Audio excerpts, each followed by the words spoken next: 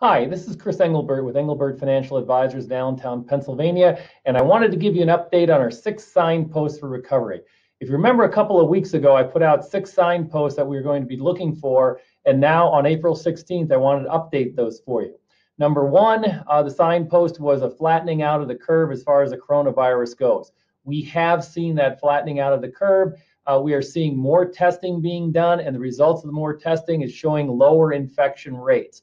This is a good thing, and we actually think that we are slightly ahead of where everybody thought that we were going to be at this particular time. So our first signpost was a flattening out of the curve, and also we have to see whether or not we really need to identify those at-risk individuals. So you can see, for example, that they're beginning to understand more and more about this virus and what needs to be done and who to identify as far as who's at risk and how you help those particular people.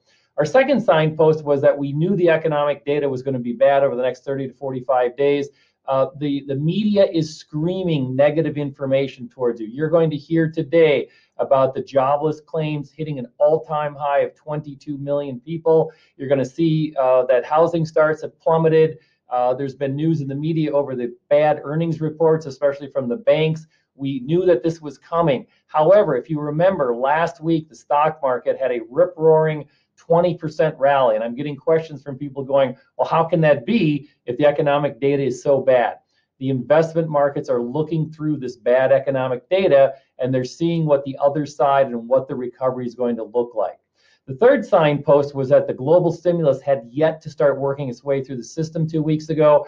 This week, we started to see the stimulus checks being sent out to everybody and deposited in their accounts. We're also seeing the SBA small business loans also starting to free up and that money being given to business as well. You're going to hear another negative headline, that the fact that the SBA program has hit its limit and run out of money, but Congress is already talking about expanding that program because it's been very successful in getting the money to where it needs to be. So the stimulus is just beginning to roll out. We think it's going to continue at a very rapid pace over the next 2 or 3 weeks, and you're going to see some positive news because of that.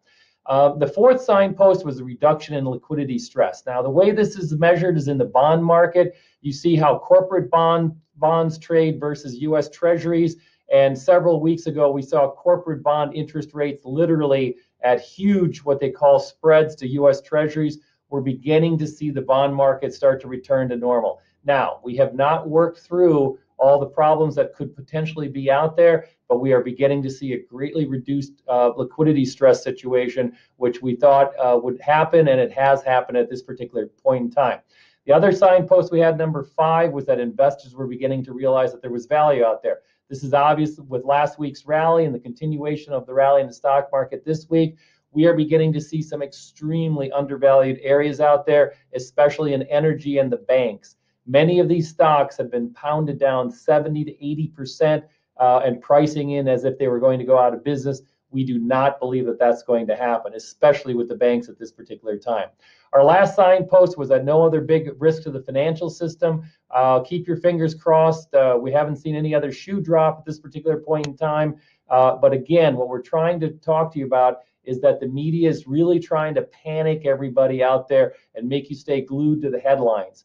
We think that there's going to be a U-shaped recovery. It's going to take time to get the economy back up and running again. And the way it's going to start back up is we believe that there's going to be many unique features as far as how companies start back up. Maybe your company, if it's a rather large one, has to have widespread testing before everybody can go back on to work, but we think that there's going to be some very unique solutions to get us back to work. So this is our update. In a couple of weeks, we'll do another update. Hope you enjoy it. We are here for you.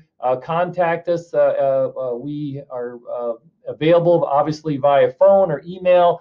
And also, we're going to start doing live Facebooks and live Twitter. So if you're not following us on Facebook, follow us at C. Engelbert RIA, and make sure you get on Twitter. We're going to be doing live Twitter hits at C. Engelbert RIA. Have a great rest of the week and hope to talk to you soon.